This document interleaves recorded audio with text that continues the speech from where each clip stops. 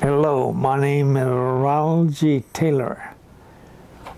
I'm as old as dirt, 73 years old. I've been at the lab as a fisheries biologist since 1976, 75, and I worked for Snook, with Snook, since 1981, 82. Actually, I still sit at the same desk I was given when I first came here.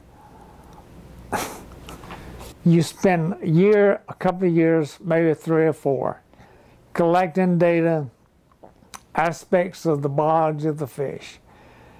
You erect a data set. You write a SAS program to give you the output.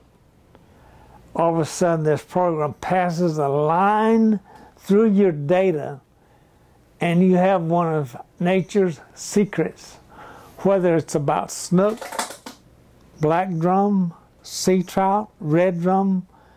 You have been privy to one of nature's secrets about fish. Now, is that cool? You can't go to the bank and put that in the bank. You can't write that in your soliloquy about your job. But that's the crux of the matter, that our job allows us to find out what makes fish tick, and fish are cool. What keeps me coming to work every day with some excitement and some verve in my blood and my step is not the research itself. Well, that's exciting to me. But the authentic reason why folks come to work here is the interaction with the people. The people. The Institute is made up by the people. You come here and you get all kinds of outside stimulation. They even stimulate you to do your own personal kinds of research.